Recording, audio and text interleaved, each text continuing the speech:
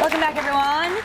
Matt Fraser, the medium with a message connecting people with loved ones who have passed on. And he has a wonderful event coming up. You're going to be doing 2 readings for Peggy and Eleanor that you just picked out of our audience. Absolutely. And, you know, Spirit's always talking, Kara, and this morning it was a little bit crazy in the studio audience as one spirit after another was trying to get through.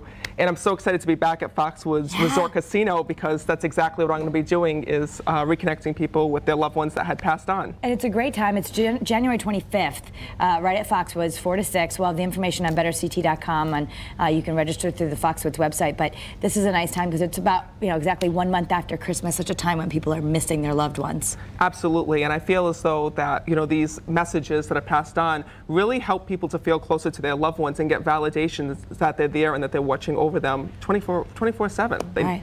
Well, we will let you begin your readings. Okay, and I'm going to start right here with Eleonora. Yes. Because when I first came in, I had your mom that steps forward, but she was also telling me the name Mary. Who would that be? My sister. And she had passed on as well? Yes. So know that your sister would be stepping forward with your mom on the other side, just their way of letting you know that they're together and that they're safe and at peace. Your mom comes through first because she's like the feisty one that's here, and right away she was like, tell her sister's here, tell her sister's here. That's why, because when I'm connecting with them, the way that I'm receiving my information is that they'll tell me things that you know or people that you're looking to hear from. So as I'm connecting with your mom, she's telling me like names, dates, places, things like that. And one of the things that she was saying is that there was nothing more that you could have done for her before she had passed. Because this was a woman who was tough as nails when she was here in this physical world. Because she's telling me about how you had to take care of her and really step forward to be there for her. Because she tells me that you were her major support system when she was passing. And she wants to thank you so much because one of the things is that she was not ready to go at the time that she did. She thought she was going to be able to beat this, even though it had, because she's telling me like that when I connect with her, it's like her health like all went down all at once.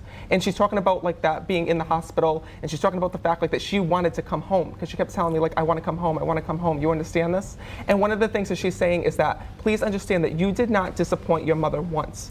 And that's one of the things that she wants you to know. Because the 2 of you were very close here in this physical world. Because she's saying here, like mother, like daughter, and she's going like this. And she's telling me about how beautiful you are. Because she's talking about that the 2 of you looked like one another here in this physical world. And one of the things that she's saying is like, make sure that you pray, because she hears you praying all the time. And that when you're praying, know that your mom hears you every single step of the way. Because she's saying that she's with you, watching over you on the other side. And you had a ton of people that were coming through like on the other side. And it's funny because I feel like I run the lost. Yeah, I feel like I run the lost and found in heaven on the other side, like trying to get through all the messages that are possible. And right away, I had this young male that had stepped forward, which is a friend of the family's for you.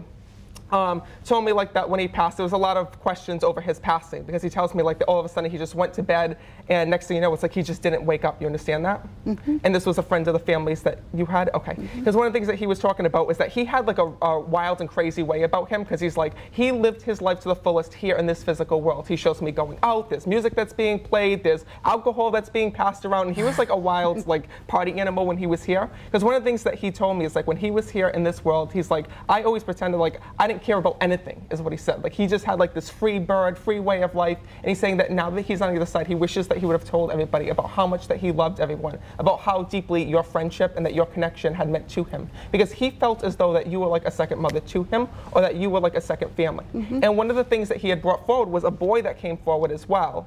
And when I talked to you off air, you were telling me about that this was a boy that you had babysat for. So this was who to you? Hunter, one of the kids that I took care of.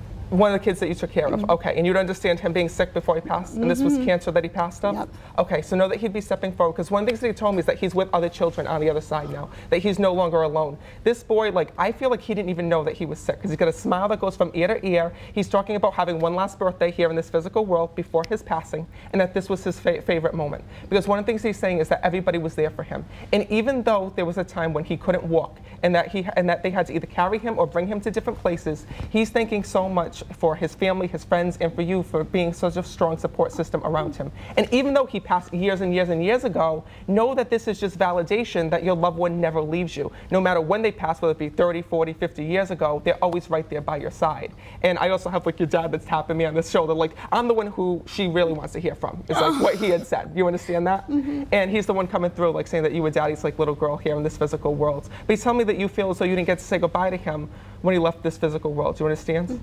So one of the things that he's saying is, don't feel that way. Don't feel as though you didn't get to say goodbye. He's like, I didn't know that I was going to pass at the time that I did. And one of the things he's saying is that you didn't know. And he's letting you know, like, that even though, you know, you had missed it, he's like, I know the way that you had felt about me. And by the way, your mom's chirping in as well, because you were actually there for your mom's passing. And she wants to thank you so much, because she actually remembers you leaning down and kissing her right before she had passed and telling her that it's okay to go. Because she tells me that when you were there and you were speaking to her, even though she couldn't speak back, she's telling me that she heard every single thing that you had said. And I'm going to leave you with that. I hope this helped you. Thank you. You're very welcome. I know, I can tell from looking in your eyes, emotional for both of you, but this is the kind of thing you can have when you go see Matt at the live event, January 25th. It's, I know, so helpful for some people. That it is. All right, thank you so much for being here, Scott.